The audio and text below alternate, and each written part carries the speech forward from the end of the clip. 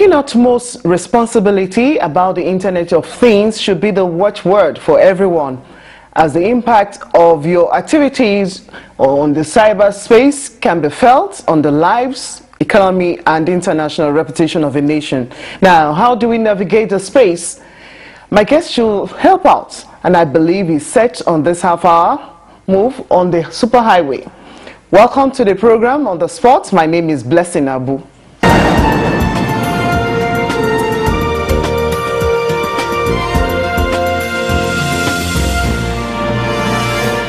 For his first and master's degree in law and criminal justice, my guest obtained that from the prestigious Ahmadu Bello University in 1985 and 2013, respectively. He also obtained a master's degree in international relations and strategic studies from Lagos State University in 2002. But before then, an advanced diploma in criminal justice administration from the University of Lagos. In 1997. He joined the Nigeria Police Force as a cadet ASP in 1990 and did his training in Police Academy in Kaduna, where he moved his way through the ranks before rising to the position of Director, Inspector General of Police Special Task Force on Terrorism and Heinous Crimes in 2016. He has attended a series of courses, seminars and workshops both within and outside Nigeria, and it belongs to many professional bodies including International Association of Chiefs of Police, as well as Small Arms Trafficking course, which he obtained from Budapest in Hungary 2010. In 2019, he became the Commissioner of Police, Interpol, and Head of National Central Bureau, NCB. On the spot today, let's welcome Commissioner of Police GARBA Baba UMAR. Welcome to the program. Thank you. Yes, when people hear of Interpol, they just imagine some big, high-time police chief moving across the borders, trying to track down crimes and other forms of activities. Just share with us what Interpol does mainly. Well, Interpol, as the name implies, is defined as is a criminal, international criminal police organization that deals in getting intelligence on crime and criminality all over the world, and share among the law enforcement agencies all over the world. The Interpol has 194 member countries. Is the largest, bigger than the United Nations, and it's a global police that has 18 databases on criminal all over the world, and whatever examples such as human trafficking, cyber crime, money laundering, financial crimes, and so on and so forth. So Interpol has also dealing with other related international organizations that must seek help in terms of crime and criminality. So how easy has this been for you since you assumed office? I know your predecessors could have taken on one form of activity or the other, enveloping all these areas you've listed.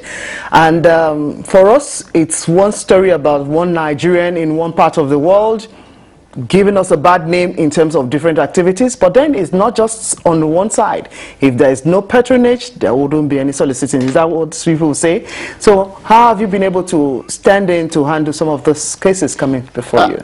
Let me just take you a little bit back about issues that relate to identification of criminals. You remember just of recent, about a couple of months back, the American government sanctions Nigeria on visa restriction. You are quite aware of it. Yes. Now the problem has to do with the identity of criminals, especially terrorists. They operate at will and without information without their biometrics recorded and uploaded, there is no way in which other countries will fight this menace of terrorism. It is in this line that the Interpol gave the Nigerian Immigration Services a platform in which they can upload all stolen and lost traveling documents. If you apply for a passport where your biometrics is taken, and the passport is stolen by one criminal or the other, or if you have committed an offense, through the upload, we get onto you. Now you talk about criminals. Let's go back to the cyber crime. During this pandemic period, the COVID of 19, criminals devise ways in which they can cheat, let me put it in that, or commit crime by way of hacking into the system or the accounts of not only individual, including financial institutions as well as government institutions. The essence is for them to, that is what we call phishing, hacking into the account, either your account, either your Facebook or other. Through that they got information in which they can transfer funds or siphon your money and transfer into another account. This is what we are doing now.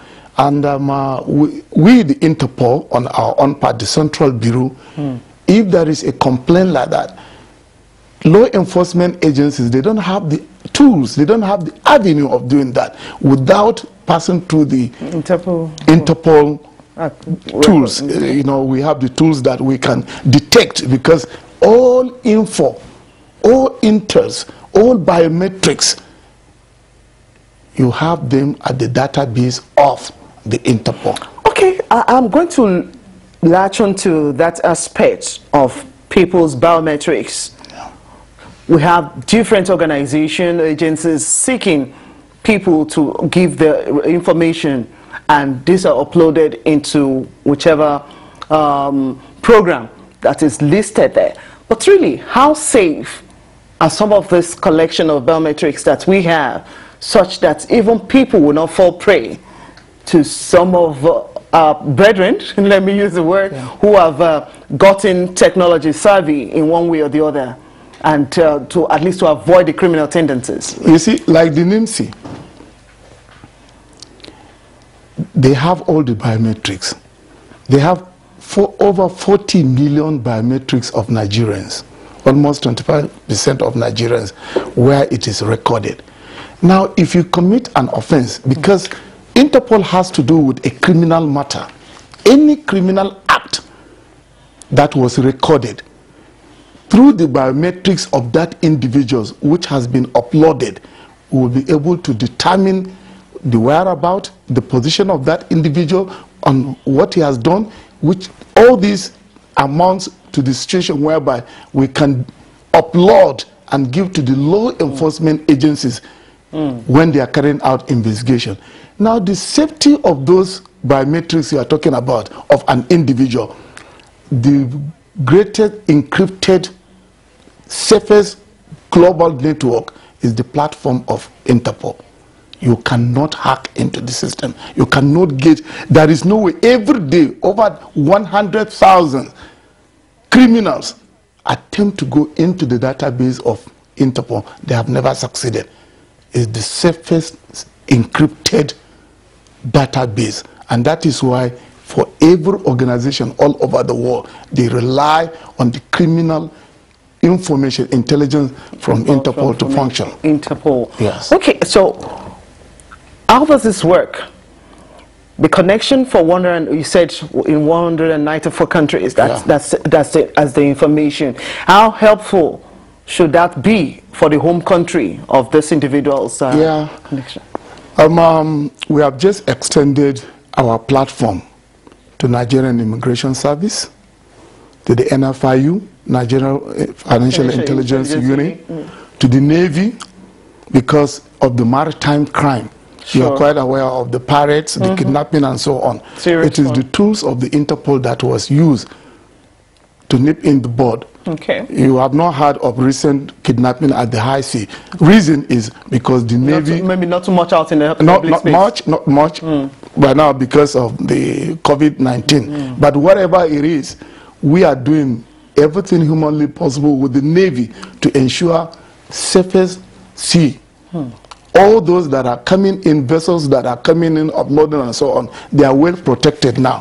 Now, the issue of cyber crime is of concern. You remember last 2 weeks back, the UAE, United Arab Emirates, carried out a special operation in which Mr. Hush Puppy, in inverted comma, were coupled alongside others where it was a joint war with the Interpol. Okay. We supplied them with the intelligence. And all those associates of Hush Puppy that are in Nigeria were after them. In fact, there is, in the Interpol, there are certain notices. Okay. We call them either blue notice, when somebody is being looked for, or red notices, when you are being wanted internationally, when there is a warrant on you. So the blue notice is when you're being looked for? Yes. The red one, okay. High alert. The red notice is that there is a warrant of arrest issued by a particular country or an organization that wherever you are, anywhere in the world, especially if you are within the 194 countries, anywhere you enter, you can be arrested. Okay. And you will be, the process of extradition will be carried out. And that is how it works. So even this issue of cybercrime that we are talking about, we have succeeded in giving EFCC intelligence information, NFIU, and other security agents, even the local police in Nigeria, they rely on the Interpol. Like, let me take example again, stolen vehicles. Okay. Nigerians are not aware that once your vehicle is stolen, there is need for you to make a report at the police station. The police station will send the particulars of this vehicle that was stolen. It will be uploaded into the database of the Interpol. Okay. And it will be shared immediately, seamless, among the 194 countries. Which means for every vehicle that is stolen, the chassis number, all the particulars of that vehicle, the color and whatever is being entered into the database. Okay. Once it is entered, anywhere they have taken that vehicle, it could be retrieved, it can be recovered, and then extradited back to Nigeria. What if it's something that they will have pieces, the parts? Even if the parts are pieces, for every part of a vehicle, it has a number. Okay. And that is why we come in here. Issue of forensic analysis of a vehicle. Let me give you an example. A terrorist that goes and exploded a vehicle, the particles of that vehicle, the carcass of that vehicle can be gathered, okay, documented, sent for forensic analysis, and the history of that vehicle would be found. So this is a strong forensic area. How strong we have moved in that direction is what I'll be finding out from you after this break, because a break beckons at this point. Thank you. Because I know different tools are applied in the different areas that Interpol works with. Yeah. Then we'll get to find out from you after this break. You're watching On the Spot, and my guest is the Commissioner of Police, Interpol, GARBA, UMAR. We'll be right back after this timeout.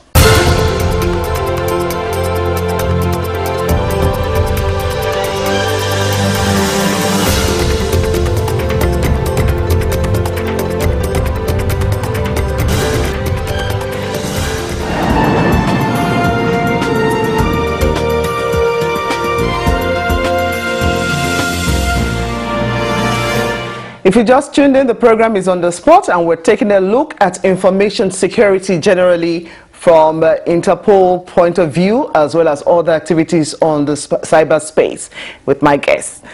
Okay, CP, let's take a look at what you were trying to explain to us before the break, and that is even when we have things hush-hush in one direction, seemingly quelled, but then there's a way Interpol, the activities can still dig it up for the safety of everyone to get that information and above all get security. Yeah.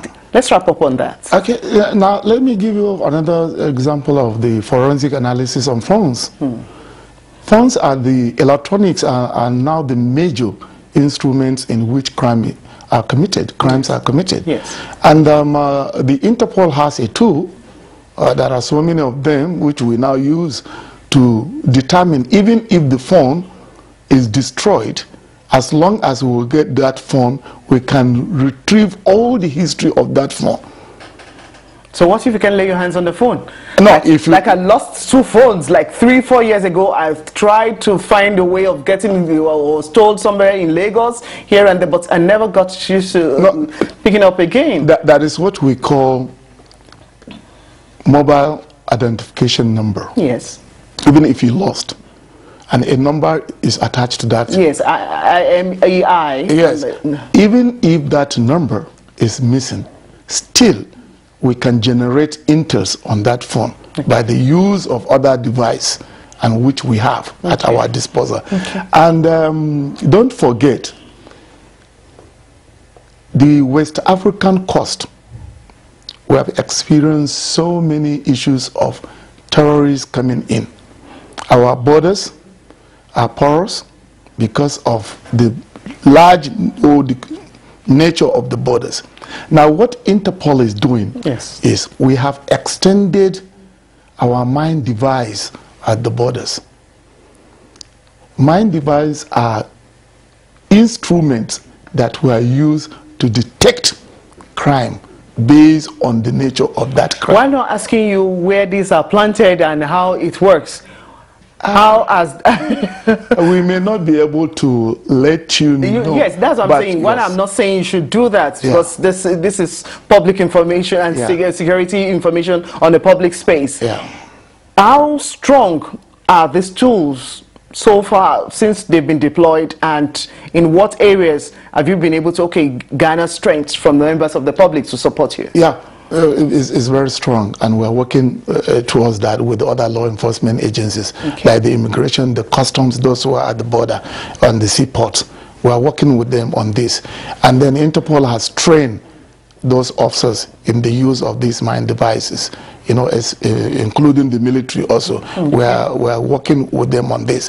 And so it has a national spread. Yes, it has. And don't forget also, the Nigerian government is doing it, is making sure that there is a central criminal database which will be domiciled with the Nigerian police and in conjunction with the Interpol.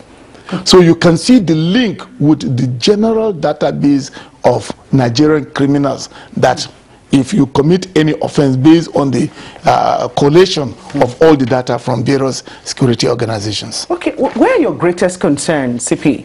Because, yes, I know, because it's an international office, taking a look at every activities as it concerns various countries, where is your greatest concern in making sure your job is not just pushed aside? I know it can be because of the strong bond that is holding on to in the various countries. Where are greatest concern when it comes to Nigeria and getting information security tidied up?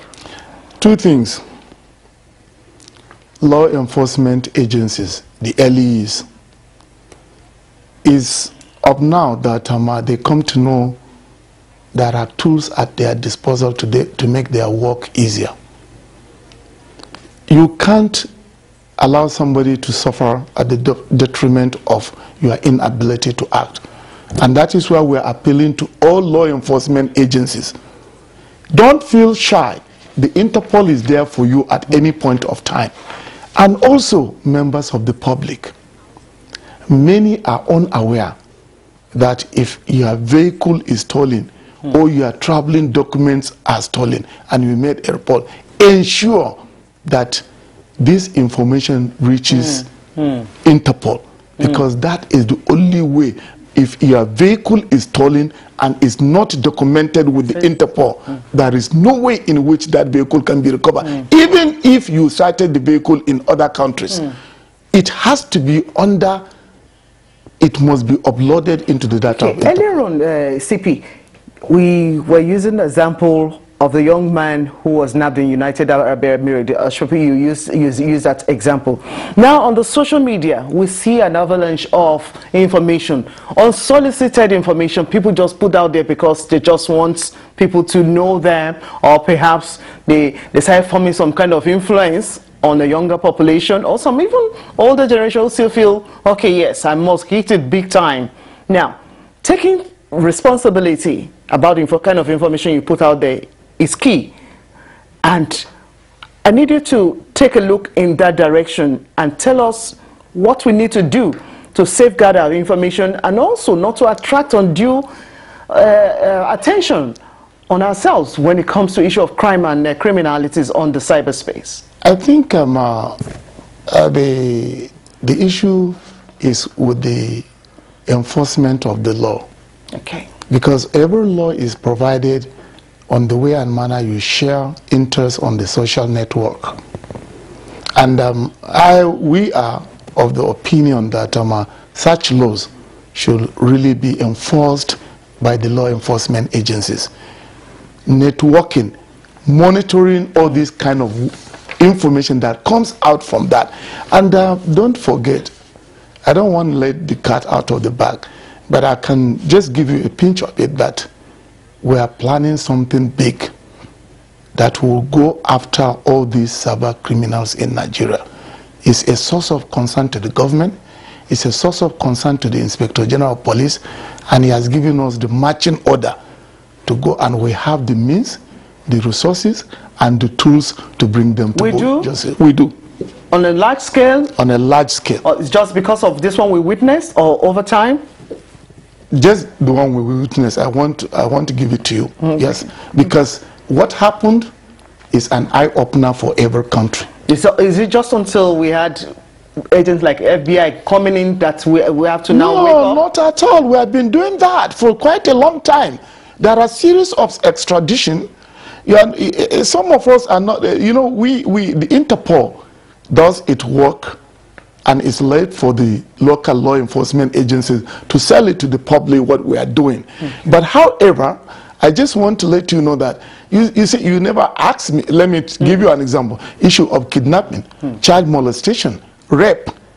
We have a serious database in which once a rape is reported, an individual is biometrically taken all over the world. He is labeled as that. So you can see the connection. We just extradited an Australian who has been in Nigeria for more than 20 years. He committed a crime, child molestation, and he has been living here. And we work on him, got him arrested, and got him extradited back to Australia to face his prison term. There is another one, a Nigerian that committed an offense in Ghana, the same thing. So there are so many of that are going on. And I assure you, by the time that Interpol now is coming into light, people will begin to know. So would you say you have more cases spiked this period of lockdown than you have before? Of course, because criminals are at it. They capitalize on the quietness of the society to commit such crimes. Okay. Commissioner of Police, Interpol, and Head of National Central Bureau, NCB, has been on the spot. We appreciate you, and we want to thank you, CP GARBA Baba Omar, for coming on the spot. Thank you, Blessing. Yes, I'm sure there'll be more time, some other time, to actually take a look at all the things that Interpol is doing on the international scene with their local stations around. Thank you very much once again. Thank you.